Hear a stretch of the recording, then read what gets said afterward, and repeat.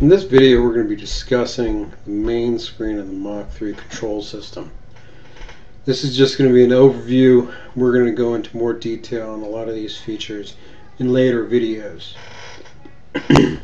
First, we'll start up here at the left-hand corner.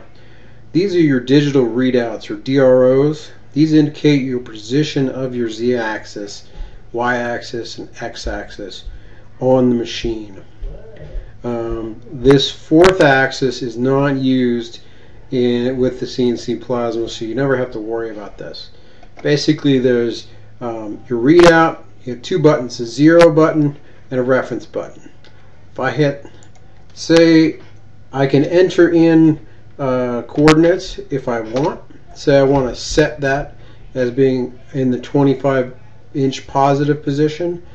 Anytime you enter generally anything into Mach, if you enter it in, you always need to hit the enter button in order to make it stick. Because if I don't hit the enter button, it reverts back to the old setting. So you always have to remember that if you want a setting to stick, you have to hit the enter button. So the 0 button basically also simply does exactly what it says. It zeroes out your axis. We'll discuss why and when you want to do this in later videos. Now your reference button, this is going to be, the reference Y and reference X are important to you. Don't really want to worry about the reference Z because you're not going to be using that. Now, the reference Y will essentially drive your Z-axis slowly towards the left-hand side of the machine until it hits the home switch. Then it will move off the home switch a short distance and stop. And that's going to be referenced, the X-axis would be referenced, considered 0 point, or I would call machine 0. Now, if you do the same thing with the Y-axis, it's going to drive your gantry towards you. Basically, if you're standing in front of the machine, it's going to move the gantry in the negative direction because positive is away from you, negative is towards you.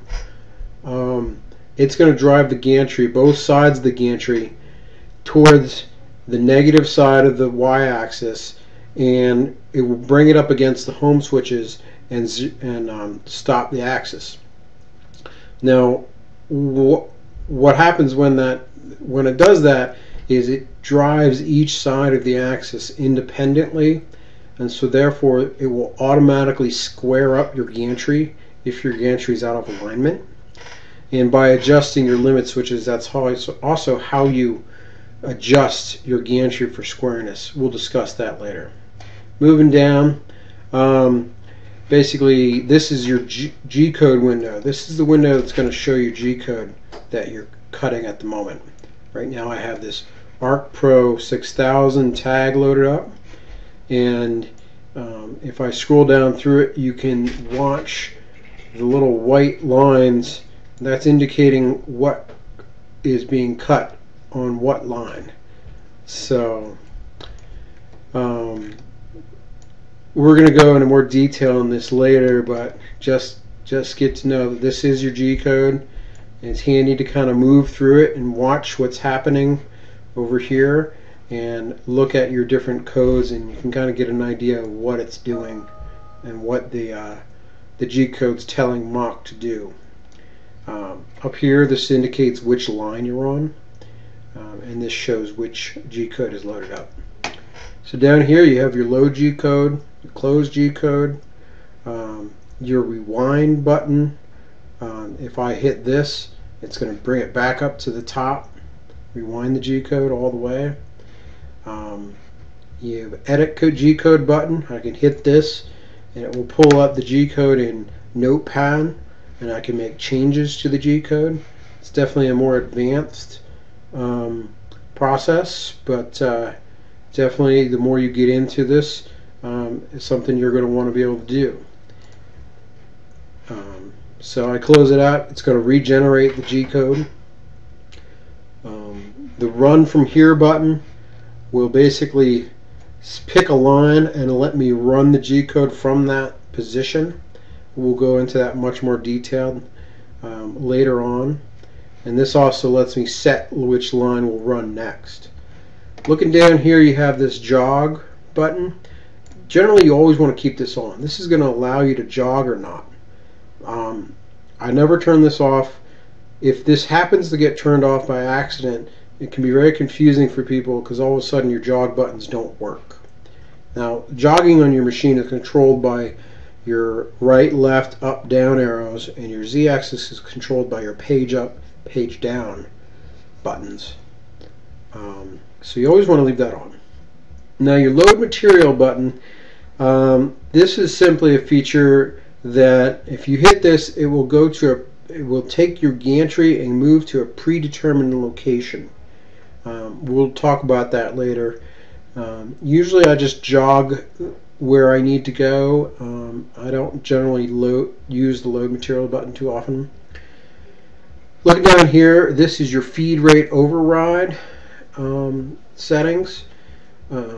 Right now, if I were to run this while the machine is running, I can increase the feed rate 10% at a time, and this is indicating I'm at 140% of whatever this is programmed to run at, or I can also decrease it 10% at a time. So one important thing to remember with this setting is that once you override it and that button is flashing, it will stay overridden. Even if I load up a new set of G-code, if I don't hit the reset button, I will run the new G-code at either 80% or whatever percent increase or decrease in feed rate that I have set that I ran the last program as. So you always want to not have that going, or unless you want it on, basically. To get rid of it, just hit reset. It brings it back to 100%. These are your output controls located on the bottom of the inside your control cabinet. On the bottom of the CNC plasma control box, there are two outlets. There's outlet, and one is a 15 amp outlet and one is a 10 amp outlet, and they're both controlled by these buttons, basically. So you can set this up however you want, whether it be to control a fan, lights, any number of different things. You can plug into those outlets on the bottom and you'll be able to control it with the computer. This here is your torch height control interface. This is where you're going to be doing most of your work in Mach while the machine's cutting.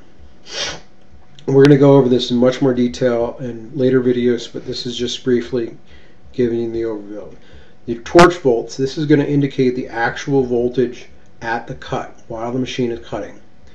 Your preset volts, this is going to be your whatever cuts, your ideal cut voltage. And by setting this, you're going to look at, to set this, you're going to be looking at the manual that came with your plasma cutter. Generally, what they're going to come with is recommended voltages for particular types of materials.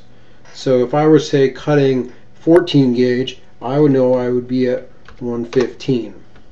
So if I type in one thing, a side note, if I type in a number just like I did, in order to get the torch height control to recognize it, I have to hit send to digital torch height control. Okay? So generally what I'll do is use these up and down arrows, and by doing this, I don't have to hit this button. It automatically updates to the torch height control the correct voltage. So you can update and modify your voltage while the machine is running on the fly in order to raise and lower your torch. Torch amps, you're not going to be using this. This requires a separate digital amp meter current probe generally. We generally don't need it. This is going to show whether your torch height control is on or off. So that's on and this is off. Here are your cut profile settings. We'll go over this in more detail, but this is generally a little library of settings where you can set different settings for different types of material.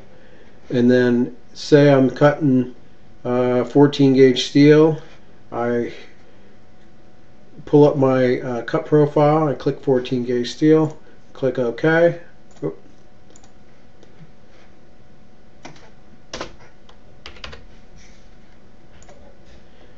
And it's going to load up my correct values here. And it sets everything sets up for me. So I don't have to remember the cut settings for each type of material. I don't have to write them down in a book. This really simplifies things for you and your employees. This is going to manually fire the torch, this button here. That's torch on, torch off. And we'll talk about where and when you'd want to use that later. The smart cut, I don't recommend you use the smart cut at this point in time. It has a few bugs that haven't been worked out. The idea of the smart cut is that it will automatically set your voltage for you. Generally, I would avoid it at this time and work on setting your voltage manually. This is your tip saver. This is basically a percentage window of this voltage that will essentially it prevents the torch from diving. Generally at the end of cutting holes, or the end of, say you're cutting across a kerf or an already cut spot, the voltage will increase, jump up, and generally your torch height controls want to dive the torch down to compensate for that. This is one of the really good features of this control software that allows you to prevent that torch from diving into the material. So, and you can click it on and off by clicking on and off that. These arrows indicate, these LEDs will indicate whether or not your torch is moving up and down. They're generally just for reference, letting you know that essentially the torch height control is active. Your arc OK light, this is going to be a signal that's going to come from your plasma cutter, and it's going to tell the Mach control software that yes, the arc has been thrown and to start moving. Anytime the arc were to go out, say you moved off the material, or your consumables just kind of got worn down to where they don't throw the arc, this signal will go off and Mach will freeze and stop. And we'll talk about what happens when you do that in later videos. And this is going to tell you whether your digital torch height control is online. Generally, anytime you turn on your machine and have your control, you're powered up, this light is going to be green. Okay. This is your G-code window, or your tool path display, and basically this is going to show you the path the cutter is going to take. So as far as just moving around this window, if I click on this window and then right click and hold down, I can drag around the cut. I can also scroll in with my scroll button to zoom in on the cut. And this is gonna, generally you don't want to mess around with this window while the machine's cutting. It's kind of an inefficient video display and it takes up a lot of processing power. So generally while the machine is moving or cutting apart, don't be zooming around. You're kind of asking for problems. Every now and then Mach will throw in a hiccup if you're messing with this. So basically what you're looking at here, this little crosshair indicates the position of your torch currently. These blue lines indicate cuts. The dotted red lines indicate rapids or transit movements. As you can see, looking at this G-code, if I scroll up to the beginning, I can kind of work my way down through here, and I can see that yes, in fact, I'm starting right there, and then I'm gonna move over to here and cut that hole. And if I move down further, I'm gonna wrap it over to here, and then I enter into the cut right there, and it's going to start cutting the perimeter of the A. or the interior of the A. And as I scroll down, you can see on the left hand side the different lines of G code and what they're telling the machine to do. So it's handy to be able to walk through this, and you can kind of get an idea of, like, this indicates a straight line move. I can tell. And then if I go up to here, this is indicating this is a small little arc move. I can tell by that J move right there.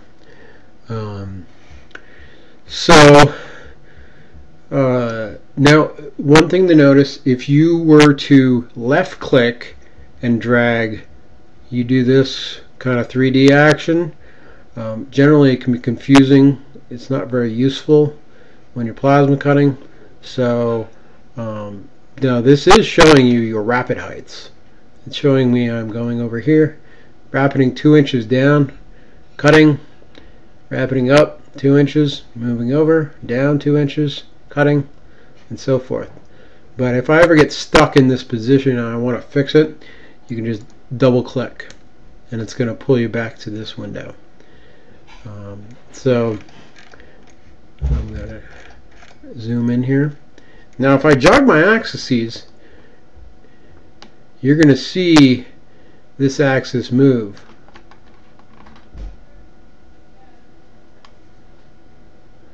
Okay. And it's going to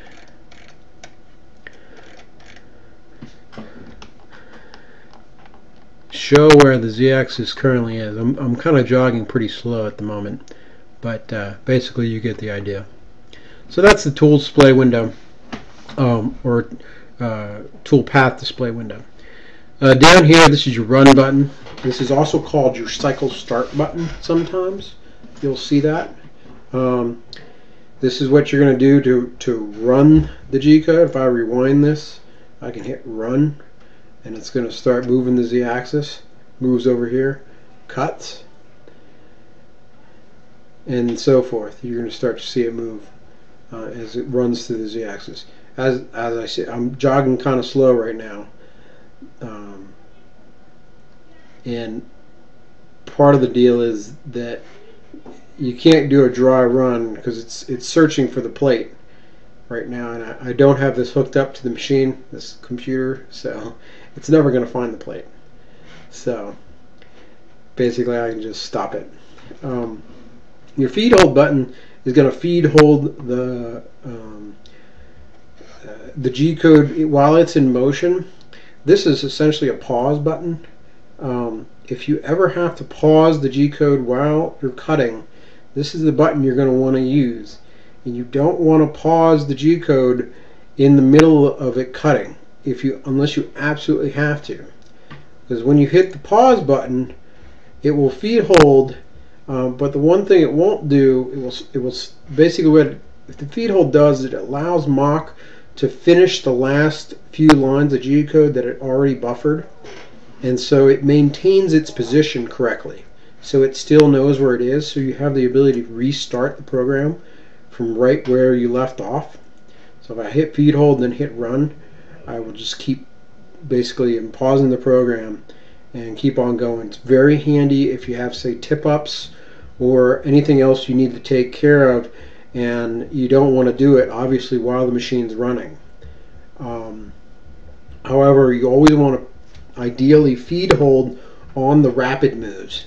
Don't feed hold while the torch is actually on, because you will end up with a divot where your torch stops, because the torch won't turn off.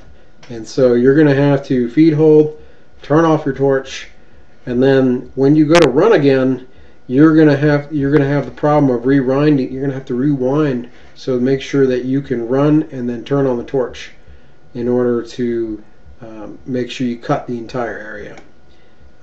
So generally, always only feed hold on the rapid moves, either on when the torch is being raised up or lowered down, or rapiding between cuts. Stop button is exactly what it is. It's an E-stop button. It immediately stops the G-code in position, and therefore these does not allow Mach to finish the lines that it's buffered, and so it loses position every time. So we'll talk about, if you have to e-stop, how do you recover from your program in later videos. This is also a e-stop button, and this is going to be your reset button. So if I hit stop, this reset button will start, if I was hooked up to the machine, would start flashing, and then in order to get control of the machine again, I would need to reset this. Okay. This regenerates the toolpath, basically reloads the G code, and it's another way if you get all messed up on where you are in position, so finding the G code. Now down here, this is your power supply readouts. This is going to tell you your case temperature. It's going to tell you your voltage that you're running at and the amps you're running at, and this is your load meter. Generally for information purposes only. Really the only one I pay attention to is the case temp. You know, if you have a really hot shop, you could run into problems running on a really hot day. You know, but with the built-in filter fan on the control system, you shouldn't have any problems generally. This is also where you're going to see your fault messages down here. Any faults that come from your CNC plasma control will be displayed here. So if it ever does anything that you're unsure of, generally say it stops for some reason, you're not sure why, this is always a good place to look first to see if this is giving you any fault messages. So, but that's the brief overview of the main window in Mach, and we'll be going over some of these features more in depth, but that's it, and thanks for watching.